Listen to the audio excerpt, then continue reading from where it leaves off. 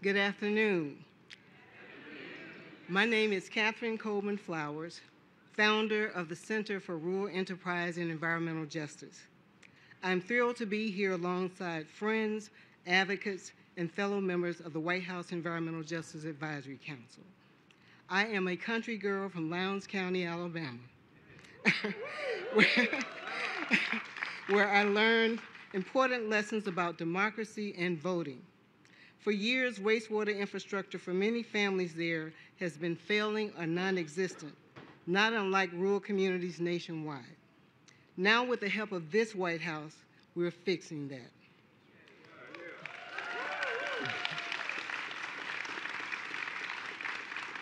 Using principles of democracy, one person or a small group of rural folk can advance the quest for environmental justice.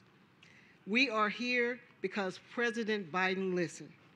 Since the campaign, the President has consistently demonstrated his commitment to environmental justice for rural and urban communities.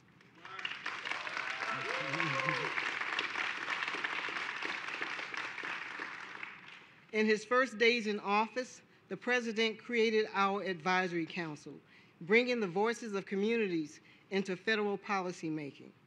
He believes that every child deserves a safe and healthy community with clean air to breathe, clean water to drink, healthy foods to eat, and access to parks. 3 days ago, I had the pleasure of welcoming the newest member of my family, my granddaughter, Halo Olivia.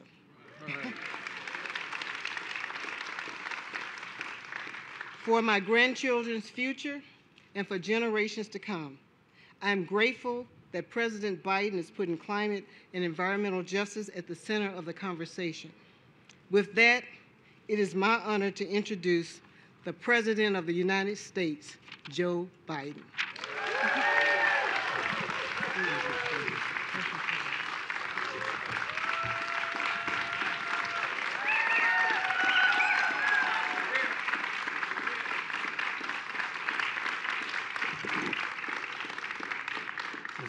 Thank you, Catherine. I appreciate that very much. And I'm sure you all love sitting in the sun here, but it could be worse. It could be raining. It's a beautiful day, as that old phrase used to go, a beautiful day in the neighborhood. It is beautiful. Excuse me, I'm putting on my sunglasses so I can see. All right. As I've told my distinguished friend from Massachusetts and good friend, Senator Markey, that it's really very, very dull when after all these years in public life you're known for two things, Ray-Ban sunglasses and chocolate chip ice cream. A very dull president. But look, you're a great leader, Catherine, I really mean it. And just named one of the most influential people of the year in Time magazine.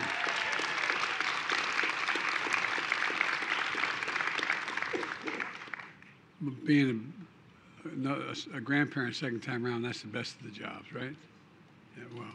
Look, congratulations to your granddaughter. She's going to be looking up to you for a long time, and I thank everyone for joining us here today. EPA Administrator Reagan has done a heck of a job for us for a long time.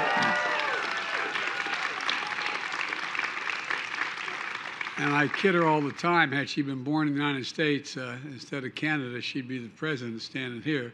Jennifer Granholm, my Secretary of State. Doing a great job, Jennifer. And the chair of the White House Council on Environmental Quality, Brenda Malloy. Where's Malloy? There she is, Brenda. Members of Congress who work on this issue every day are champions of environmental justice. Let's get something straight. None of this would have happened without you guys. And that's a fact. None of it happened without you guys. Look, stand up. And I want a war hero is not going to be able to stand up because she's in his wheelchair. But everybody else, please stand up.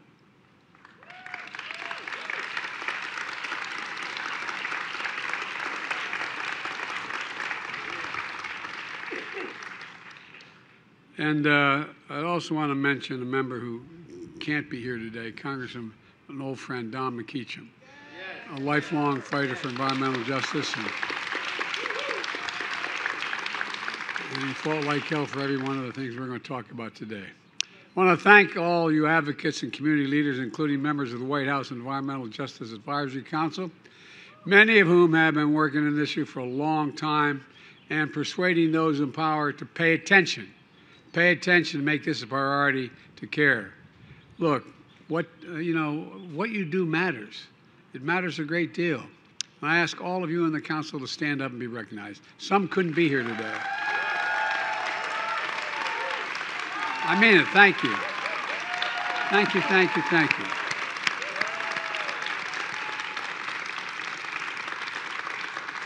Earth Day is tomorrow, a chance to reflect on the national wonders of our nation and our planet, but we have to do a great deal more than just reflect. We have to commit ourselves to action. Will we step up to our ambitions? Will we stand together to meet the great challenges we have? Will we preserve our planet for future generations? History is going to judge us by how we answer these questions. That's not hyperbole, that's a fact. And today I hope the answer is going to be a loud and clear yes. Yes, we're committed to following the science.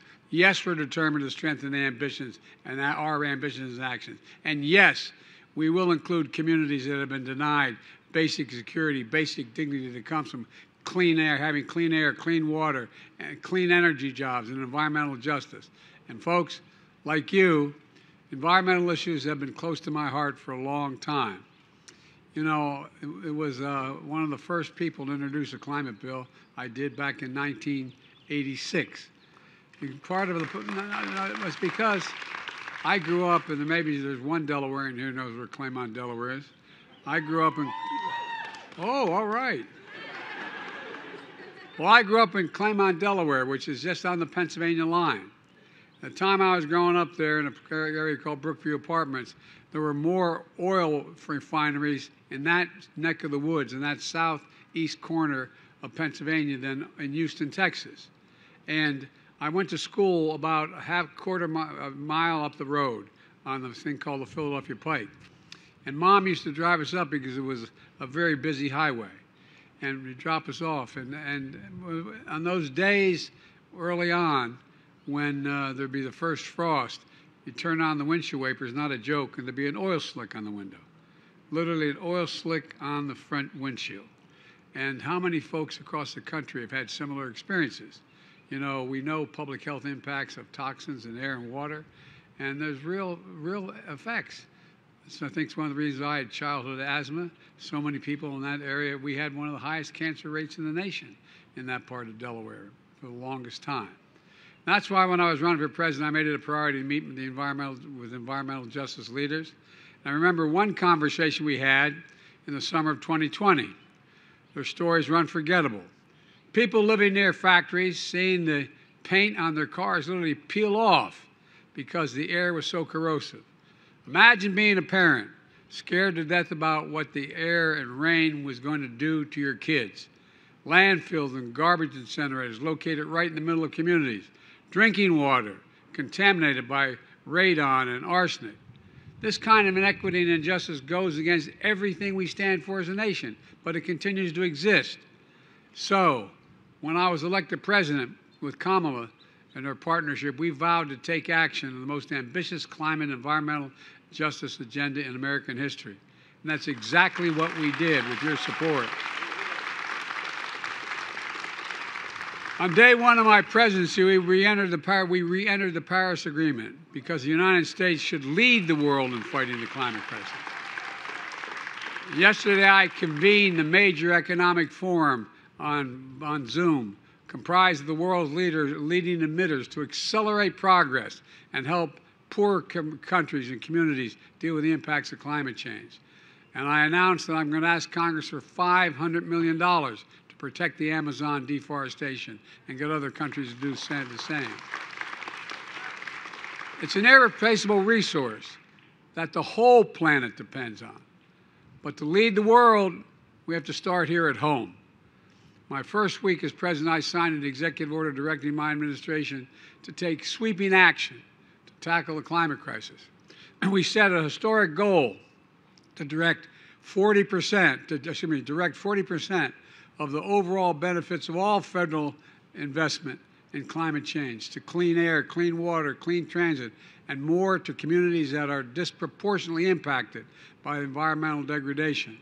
And with your support, we're living up to that pledge through our Justice 40 initiative. We passed the bipartisan infrastructure law to modernize our roads, bridges, ports, airports, and so much more, replacing every single lead pipe in America, because we think everyone should be able to turn on a faucet at home or the 400,000 schools and drink clean water. We're helping school districts across the country electrify their school buses so kids don't have to breathe polluted air from diesel exhaust. Across Appalachia and the Great Plains, we're plugging the so-called orphan wells, which emit methane, which is significantly more dangerous and toxic than anything else that comes out of the ground. More dangerous gases poisoning air and water in rural communities. We're delivering clean water and clean sanitation to millions of families. We're cleaning up toxic pollution, including brownfields and Superfund sites, which have been a blight on communities for decades. The Vice President wanted to be here today, but she's in Florida, announcing investments we're making in strengthening infrastructure in coastal areas that are vulnerable to storms. But together, we passed the Inflation Reduction Act, which makes the most significant investment in dealing with climate change ever, anywhere in the history of the world, literally, not figuratively. $370 billion investment, which will reduce annual carbon emissions by 1 billion tons in 2030. And folks, for example, it offers working families $1,000 a year in savings, providing rebates to buy new efficient appliances, weatherize their homes, get tax credits for purchasing heat pumps and rooftop solar, energy-efficient ovens, dryers, and so much more. It provides tax credits for electric vehicles, new and used, because we convinced the auto companies on this lawn out here a year and a half ago to move to all electric vehicles in the near term. It's a gigantic game changer. And that's not all. The Inflation Reduction Act also is the most significant law in U.S. history when it comes to environmental justice. Here's just one example: air pollution around ports. Folks who live near ports know air pollution can be extreme because all trucks and all the vehicles moving goods in and out of ports and on the backs of ships are polluting the air significantly. Well, the Inflation Reduction Act includes major investments in adopting clean, heavy-duty trucks and clean port equipment. And folks, it's going to make a real difference for families who live near those ports. We're investing in air quality sensors in communities near factories so people who live near them can know what the risk is and how safe the air is. Because we know historically red-line communities are literally hotter because there's more pavement, fewer trees, so we're planting millions of new trees to cool down our city streets. And we're also making major investments in clean energy in disadvantaged communities to lower energy costs and create good-paying jobs. Brenda was recently in Houston, where we're building a solar farm on the site of a former landfill right in the middle of a neighborhood. Another example of what's good for the environment is also good for jobs. Brenda, thank you. And these are the kinds of projects we're funding all across the country in urban, rural, and suburban and tribal communities. And then last year, Jill and I reignited the cancer moonshot to end cancer as we know it. It's a whole government effort, and one of our top priorities to better understand and prevent environmental and toxic exposures. If we do that, we know we can save and extend millions of lives. Look, this is about people's health. It's about the health of our communities. It's ultimately about the future of our planet. Just since I've become president, I've flown over literally thousands of acres of land burned flat by wildfire because of environmental changes. More acreage burned to the ground that I've witnessed from a helicopter in the last 19 months than are in the entire state of Maryland, as if the entire state of Maryland burned to the ground. I've seen too many communities turn to rubble by storms that are growing more frequent and ferocious. And it's an existential threat to our nation and literally to the world. I wish I could say that everyone saw it that way. But just this past week, we heard Speaker McCarthy and the MAGA, this is not your father's Republican Party, and the MAGA Republicans in Congress want to repeal climate provisions in the Inflation Reduction Act. They'd rather threaten to default on the U.S. economy than get rid of some $30 billion in taxpayer subsidies, rather than get rid of $30 billion taxpayer subsidies to an oil industry that made $200 billion last year. Imagine making that choice. Imagine seeing all this happen, the wildfires, the storms, the floods, and doing nothing about it. Nothing about it. Imagine taking all these clean energy jobs away from working class folks all across America. Imagine turning your back on all those moms and dads living in towns poisoned by pollution and telling them, sorry, you're on your own. We can't let that happen. I mean, we really can't let that happen. That's why this executive order, in my view, is so important. And here are some of the things this executive order will do. Under this order, environmental justice will become the responsibility of every single federal agency. I mean, every single federal agency.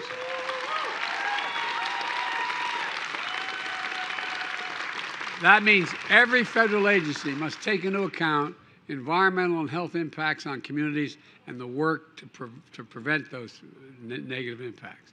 Environmental justice will be the mission of the entire government, woven directly into how we work with state, local, tribal, and territorial governments. This is an order that directs the federal agencies to address gaps in science and technology. For example, there's a lot we still don't know about the quality of people's wastewater or the air they're breathing. There's still a lot we don't know about the cumulative impacts of pollution on people's health. We need to learn more so we can serve those communities better and help the world overall. And this executive order creates a new Office of Environmental Justice and a new role for the Chief Environmental Justice Officer. They're going to coordinate. They will coordinate all our efforts across government to make sure we're delivering the greatest possible benefits to people's lives. This executive order honors and builds on decades of work, including by many of you who are here today, in the private as well as public sector. 2 years, in 2 years, we're making real progress in the most ambitious environmental justice agenda in history.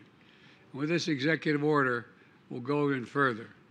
Let me close with a story. Last January, the Vice President went to Atlanta to speak to a group of 4 historical black colleges and universities about voting rights.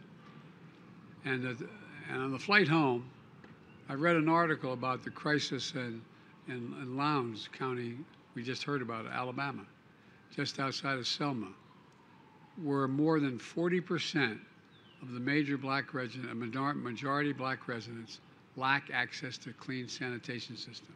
40%. The article described a local leader who said, without federal intervention, we would have never had voting rights. And without federal interventions, we will never have sanitation equality either. Well, I immediately called my team and said, make sure our help gets down on the ground to these folks. And a few months later, Administrator Reagan and Secretary Vilsack and my infrastructure coordinator, Mitch Landrieu, were down in Alabama announcing a new intensive initiative to ensure that the poorest communities in America have access to clean, functioning wastewater systems. And folks, the local leader who I just quoted is also the one who introduced me, Catherine. Thank you, Catherine. A few months later, I went down to Selma and walked across the bridge to mark the 58th anniversary of Bloody Sunday. Several times I've done that. A march for the right to vote, but also for all the rights that flow from the right to vote, including the right to breathe clean air, to drink clean water, and to be treated with dignity. To all of you, we're making progress, but there's much more to do to finish the job. We just have to remember who we are. We're the United States of America. And there's nothing beyond our capacity if we work together, and we're like all the people on this lawn have done. May God bless you all. Keep it up. Now I'm going to sign this executive order, and we're going to get to work. Thank you, thank you, thank you.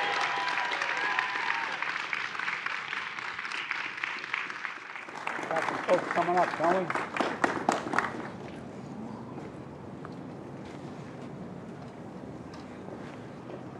Desk is hot.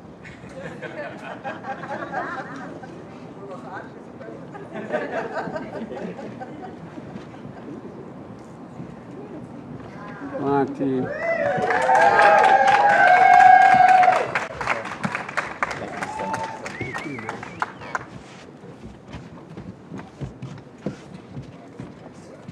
Come on up, folks, and thank you. Thank you, thank you, thank you. Come on, slide in here. The desk is hot, the pen is hot.